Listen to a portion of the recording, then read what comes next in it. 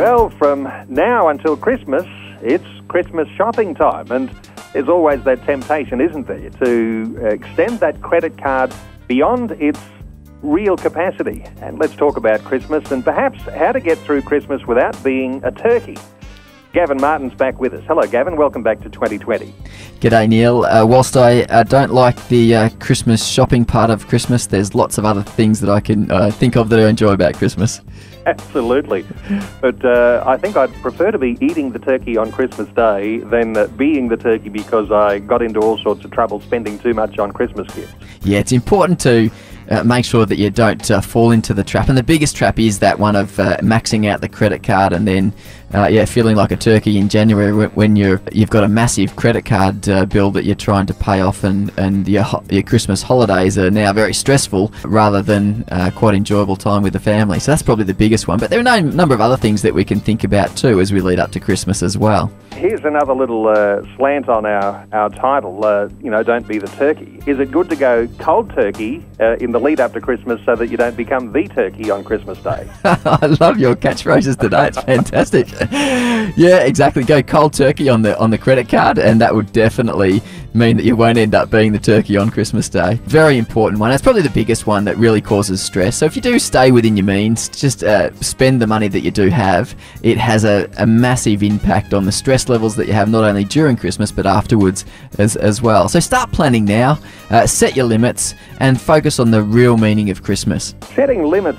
Let's talk about setting limits, Gavin, because what does that mean? Limiting how much the credit card has as its maximum? Or you're talking about setting limits as in preparing something of a budget so you know how much you're spending on each particular person that you love as you're giving a gift this year? Yeah, well, you could do both, but I'm thinking more the latter, where you try and set a limit on what you're going to spend on each person that you need to buy a present for. And in particular, I'm thinking with the young kids that we've got, they're all putting in there or talking about what they would like for Christmas, and it can add up pretty quickly. And so we need to go through the process of setting the expectation about what they will actually be getting from there during Christmas, and make them realistic limits as well. So setting the limits up front, it can really be a good way to not blow the budget.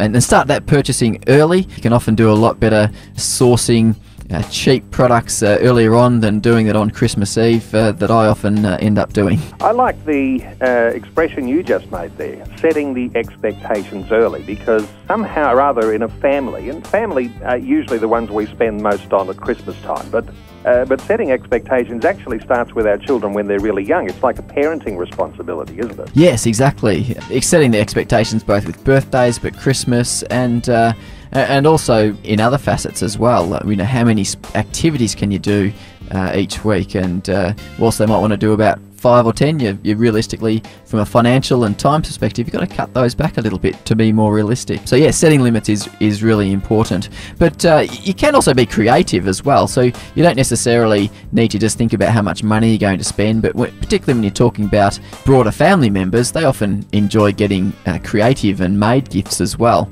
So that can be an option for particularly young kids giving to grandparents, etc. There's something with giving. There's almost like a reciprocal expectation that if someone gives you an expensive gift, there's an expectation of an expensive gift in return. How do you deal with the idea that someone might be giving you an expensive gift because they don't have the same sort of budget restraint that you might have, and maybe you can't afford that same reciprocal gift? How do you sort of balance that need to give a respectable gift without actually being excessive? Yeah, it's a very challenging one there, and again, it probably gets back to that setting the expectations up front. And it might be a conversation. We've actually had this conversation within my siblings, and really trying to talk up front, well, how much really do we want to spend on each other? Is it really important that we spend the $100 or a couple of $100, or can we actually have a bit of a challenge and spend the $30 and enjoy the challenge of buying something that they really like for that $30 framework? So again, it's the upfront conversation rather than feeling the pressure on the day that you've spent X amount and they've spent Y. And so it is really communicating up front. The other thing that can often work, and we often do, is when it's brought a family involved, we do a Kris Kringle, so that you actually talk ahead of time that we're not going to buy everybody each a present, but we're going to buy one person within the group is going to buy one other person a present. So that can actually work quite well as well, and a bit of fun. What about the person within the family? Sometimes you've got families where there's one particular couple or one particular family doing particularly well, and they're expecting to buy, reasonably expensive gifts. Is it a wise thing, if you actually, the person who can afford to buy the expensive gifts, to just hold back a little bit so you actually create the goodwill and present the love through your gift giving, rather than build up the expectations that others will have to try and meet?